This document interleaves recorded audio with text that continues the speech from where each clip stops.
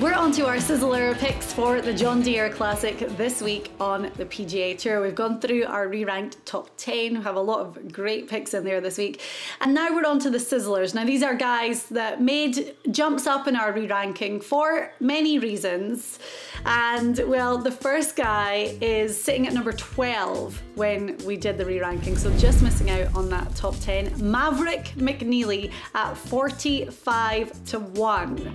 We've been on Maverick for a little while now. We picked him as a Sizzler on a dark horse just a couple of weeks ago, and he ended up finishing, well, you know, he's had a lot of top 20 finishes kind of there or thereabouts, but this could be a great week for him to make that step up.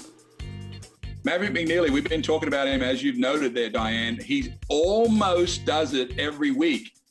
Maybe it's 9 holes, maybe it's 5 holes, maybe it's 3 holes. I don't know that, but he does. And he's looking to put 4 rounds together. And I'm going to keep going with this because this kid is so solid. I mean, he was one of the best college players of all time. He's seen a lot of his friends all around him that are winning, and he's not. And he's close. And I'm telling you, Diane, this is as close as a player you'll ever see to emerge. Okay, and that 21 coming at in Detroit last week for the Rocket Mortgage. His numbers are good when we look at all the numbers combined and rank them along with his form. He's coming in at 5th right now, so that jumped him up massively. What would you say is the strength of Maverick's game if you had to pick just one? Well, he's a very sort of a straight hitter, he's a very orthodox player, and not, he's got good power, good putter. When I think of McNealy, Diane, I think just solid. And the only thing that's separating him from the winner's circle is just right here, right up here in the head. And it's going to be, like I said, I saw him on TV in Colonial. I saw him in Dallas. I saw him at Players. He's just below the heat, is what we call it. Right, so Maverick McNealy is our first Sizzler. Coming in at number 2 is the guy who almost got it done at the Rocket Mortgage Classic. Troy Merritt had kind of come out of nowhere a little bit, and we saw him as he was leading on Saturday, card an ace, which was amazing to watch. It's not often that you see the leader of a tournament go out and get a hole-in-one. Made it to that playoff with Cam Davis, who eventually went on to win. But Troy Merritt at 40 to 1, the play that we saw from him last week, there's no reason why he can't take it in and take it one step further in Illinois. Yeah, I mean, what is his mindset today, Troy Merritt? He was leading the tournament last week. As you noted, had a hole-in-one in the middle of the whole weekend.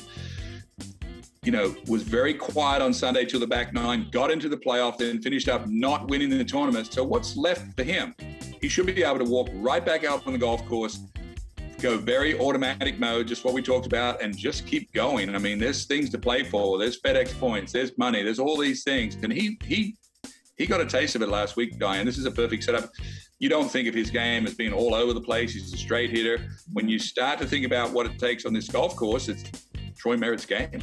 And he's 62nd in the FedEx Cup ranking right now. That's an amazing number. Again, it's one of those, if you were to say to me, do you think Troy Merritt is in the top 70 in the FedEx Cup standings right now? I'd probably say no. But then 62, he can really build on that number and take that form into this week. Yeah, he's a very quiet player, like a Henley, doesn't make a lot of noise with his game, but he was right there last week. And I don't know what his mindset will be. Did he lose it? He went for the pin on whatever that 6th playoff hole was, which I actually thought everybody on that little par 3 was hitting it 20 feet right of the hole, and nobody was making a birdie. And I thought, well, somebody's going to take a shot at this pin and try to hit it 2 feet below the hole. And he went for it, and I give him credit for that. And then in the end, it cost him. But he went for that little short pin, and I like to see a player do that. So all those reasons, and that's why Troy Merritt is our second Sizzler at 40 to 1. And then our third, well, there's certain tournaments where you just think of certain names, and when you think of the John Deere Classic, this guy is definitely up there. He did the three-peat. He's won it 3 times, and he's coming off a victory on the Champions Tour. So we have Steve Stricker at 70-1 as our third Sizzler. This is a perfect spot for Stricker.